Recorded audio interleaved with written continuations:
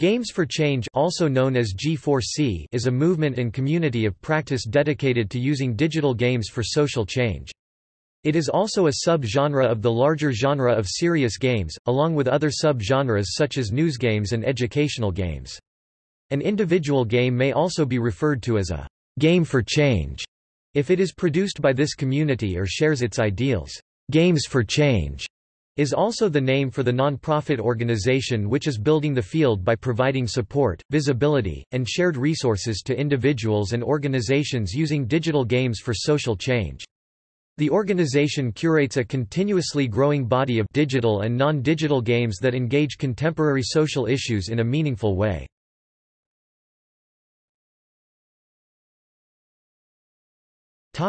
Examples. The game Sweatshop is an example of a past digital game curated by the Games for Change organization.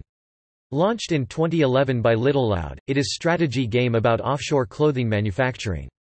The player plays the role of a factory manager responsible for hiring workers, completing store orders, and meeting the demands of clients while trying to balance ethical decisions with rising demands.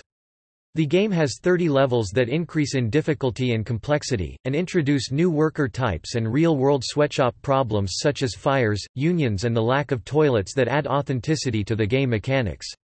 The game utilizes the mechanics of tower defense, which have been used in many entertainment games such as Plants vs. Zombies. In Sweatshop, the clothing materials on the conveyor belt can be likened to enemies, and the factory workers who turn the materials into finished product can be seen as the defending troops. The use of tower defense mechanics allows the player to strategize how they will meet client demands in each level.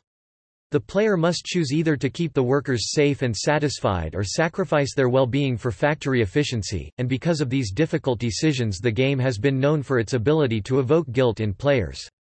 Many players have reported their struggle to keep workers safe when trying to win more difficult levels. LittleLoud worked with the British charity Labour behind the label to ensure the game was factually accurate, but due to controversy over its factual approach the game was eventually removed from the Apple App Store.